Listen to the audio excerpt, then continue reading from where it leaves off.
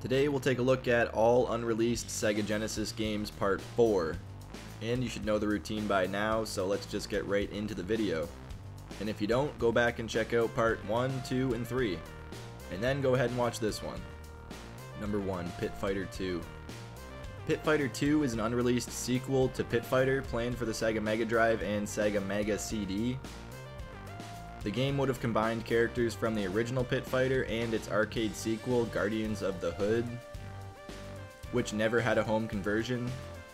The game was demonstrated at Summer CES 1993 and featured in many gaming magazines, but was cancelled while fairly close to completion. Had it been released, it would have arrived in the fourth quarter of 1993. Number 2, Popeye the Sailor Man. Popeye the Sailor Man is an unreleased Sega Mega Drive game based on the franchise of the same name. It was developed by Technos simultaneously with Popeye, Ijiwaru Majo Sihag no Maki for the Super Famicom and Popeye Beach Volleyball for the Game Gear.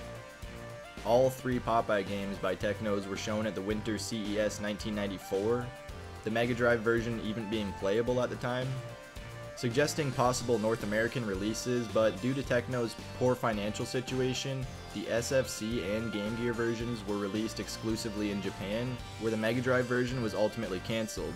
No prototype versions have been found. Number 3, Power Drift. Power Drift was a game that was apparently due to be ported to the Mega Drive and Mega CD.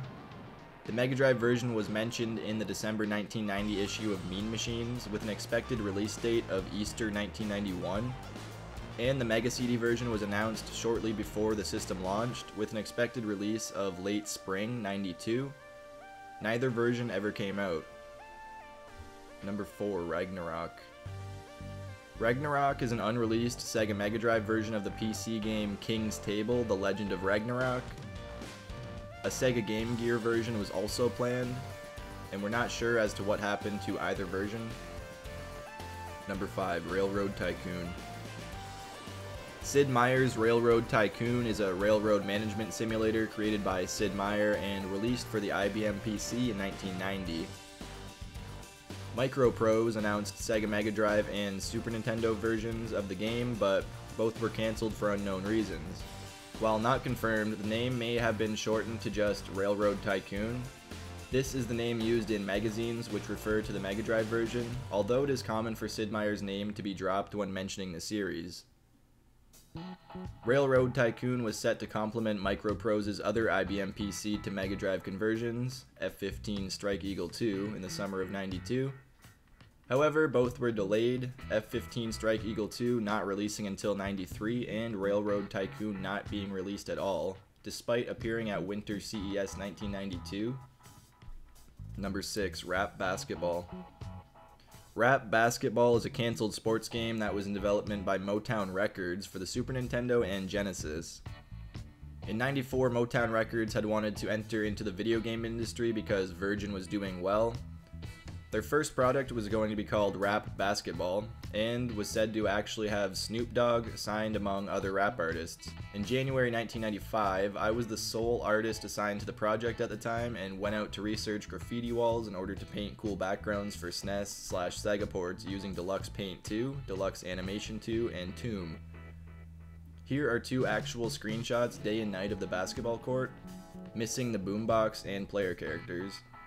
I think it would have been a really fun game. Too bad Motown decided against entering the video game business a few months later. Not sure who that was, but I'm sure that was someone who was part of the development team at the time who quoted that in a magazine. Number 7, Ratchet and Bolt. Ratchet and Bolt is an unreleased side-scrolling platform game. It was originally set for release as a 4 MB Sega Mega Drive game, however development was moved to the Sega 32X. Aside from featuring 2 robot cops with apparently 33 different weapons at their disposal, very little is known about this game. No screenshots were released, however placeholder box art for both platforms were given to the press.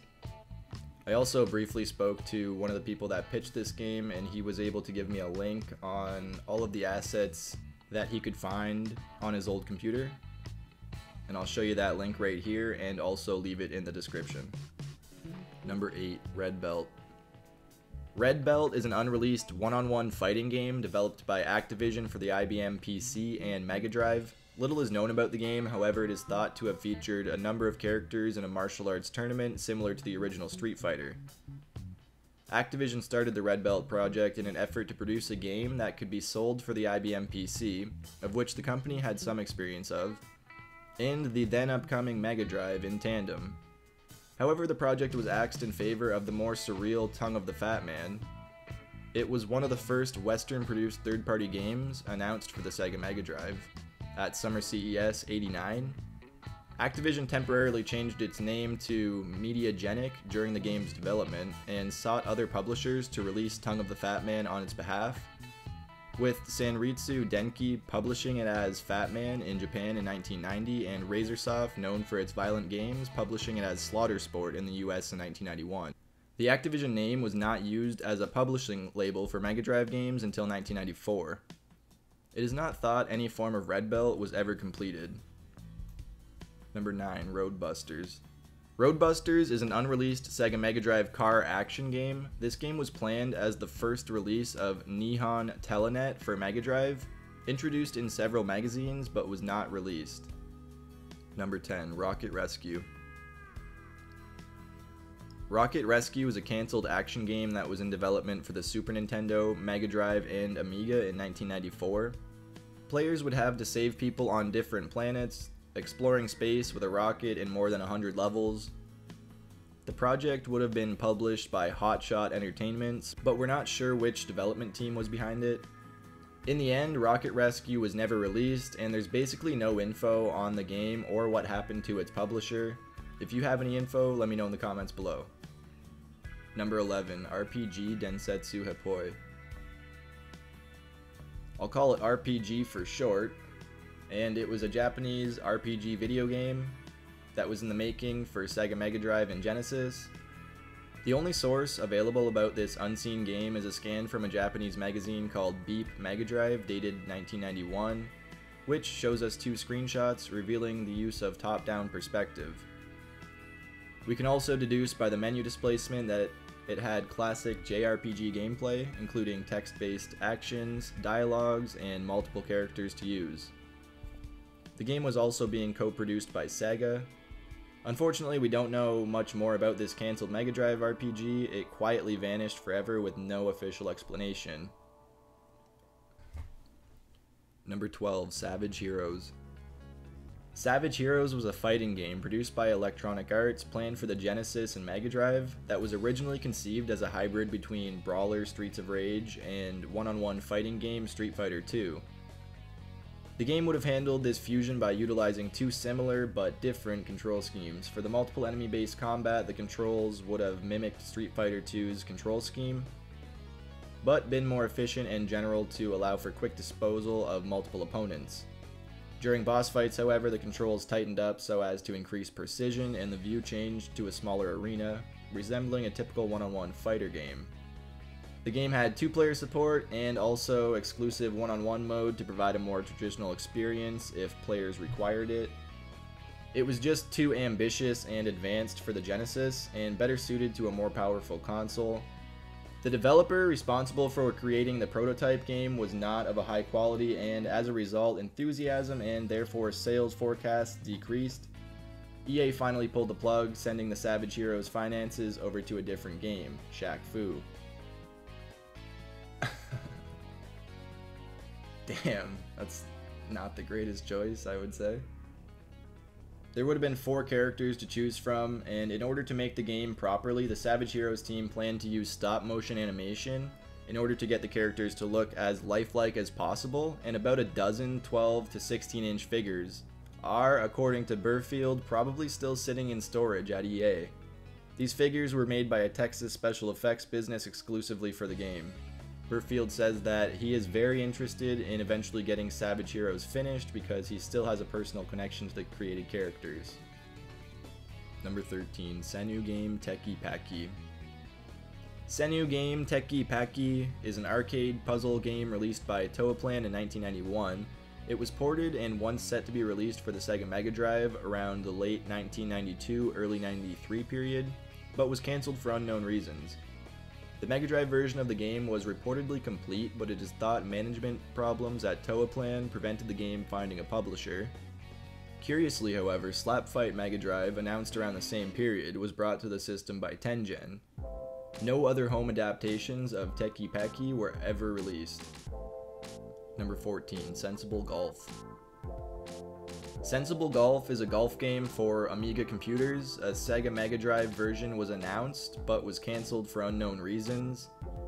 And it's really just this one page from a Mega Drive magazine that we have.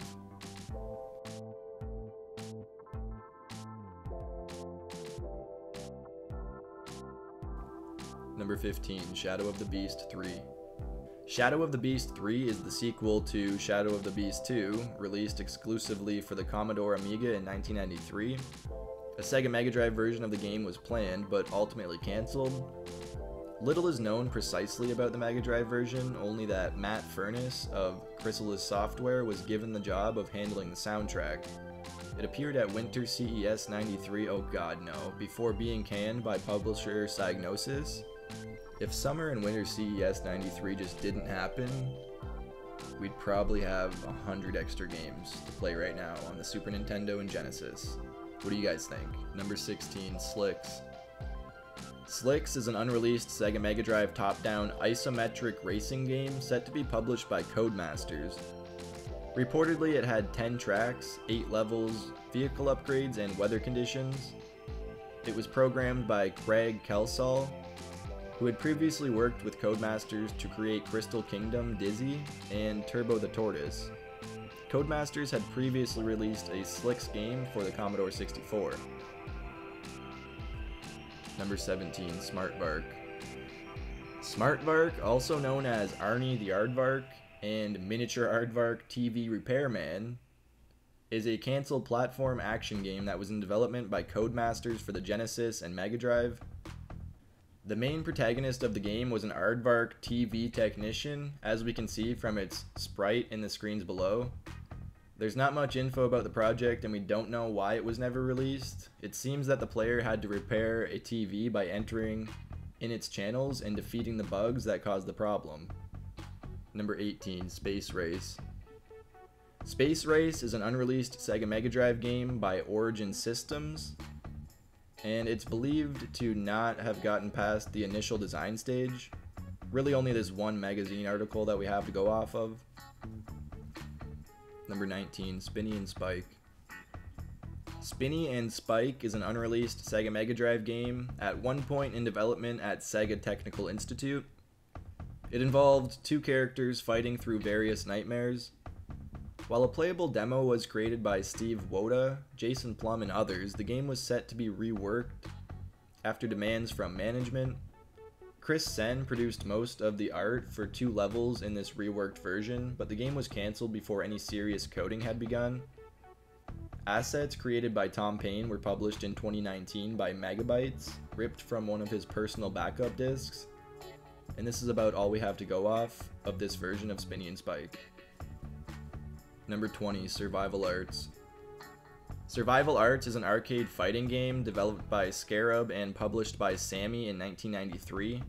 Both Sega Mega Drive and Super Nintendo conversions were planned for release in 1995 or 96 before being cancelled for unknown reasons.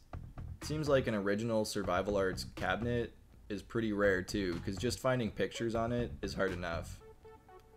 But I guess we'll stop there for now. I'll definitely be back in a couple days or so with another part for you. I'm not too sure, I have to look at the list, but probably 1 or 2 more parts to go. But as always, I hope you enjoyed the video, thanks for watching, and get that scum. Make him pay.